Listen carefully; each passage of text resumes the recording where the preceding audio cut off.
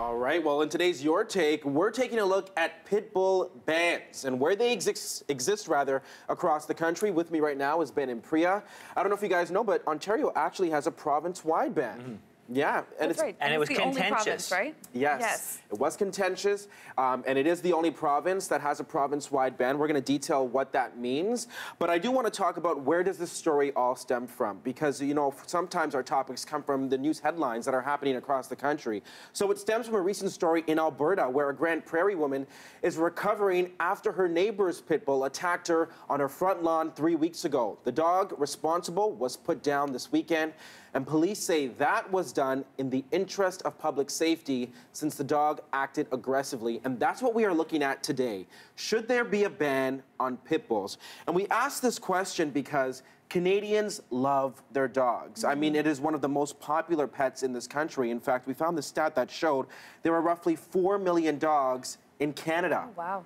There are just over 35 million Canadians. Yeah. We have about 4 million dogs, 6% of which are of pit bull breeds. I'm surprised that number is as high as it is. Mm-hmm. I would have thought that it would have been a lot lower than that. But people are very aligned with their breeds. They love the breeds that they grew up with. Yes. They want to have one. If they had one as a child, they want one when they grow up. And they don't want to derogate from that. It's true.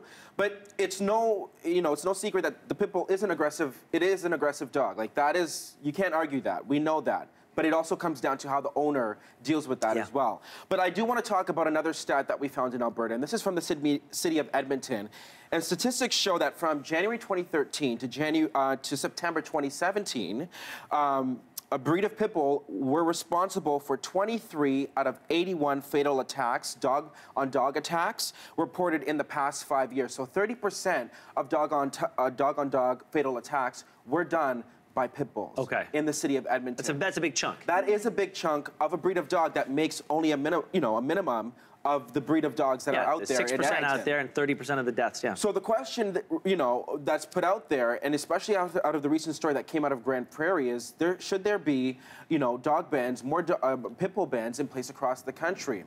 Other than Ontario, each province allows municipalities to implement their own ban. It is only Ontario that has a province-wide ban. And let me read you when this came into effect. It came into effect in 2005.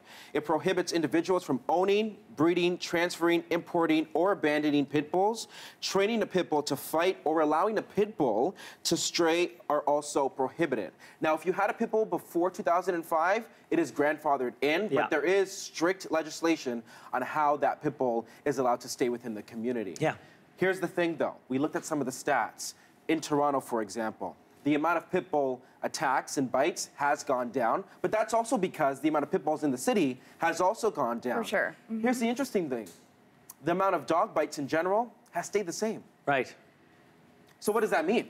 It means that other dogs are just doing the biting. Are rising to the challenge. So if the same number of incidents are happening, then this sort of seems to indicate that maybe the ban isn't effective overall. And that's the thing. We know that Quebec was actually in the process of looking at implementing their own province-wide pit bull ban. Just a few weeks ago, they abandoned those plans because they looked at the Ontario model and found that, you know what, it was hard to legislate, it was expensive, and the results weren't showing that it actually takes away from what's happening. Look, ultimately, it's the owner's responsibility. A dog is going to be a dog, right? And it's going to be the type of dog that it is. And if it's an aggressive breed, it's going to be an aggressive breed. But it's the owner's responsibility. Maybe there's a hybrid model here where you can limit the number of dogs just in general, limit the number of pit bulls available, but you have to put the onus on the owner to train it in a much more strict way than other breeds. And that is what many people who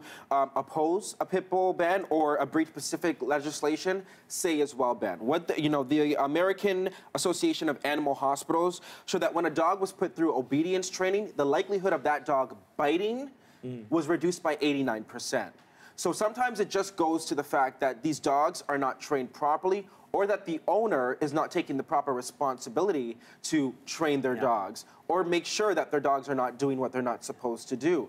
It was interesting, though, I do want to point this out, that the Toronto Humane Society, which is strongly against the Ontario province-wide ban, points to what Calgary has done. And what Calgary has done is that they have poured lots of resources into educating the public and to educating owners on dog safety. I think if you care that much about having a particular type of breed, then you have to care about making sure it's the best dog possible as well. You can't just care, oh, I need to have one, and then do nothing to care for it and recognize sort of that it's an aggressive breed. Right. Agreed. It's a contentious issue, but Canada, we want your take. Use the hashtag #YourTake.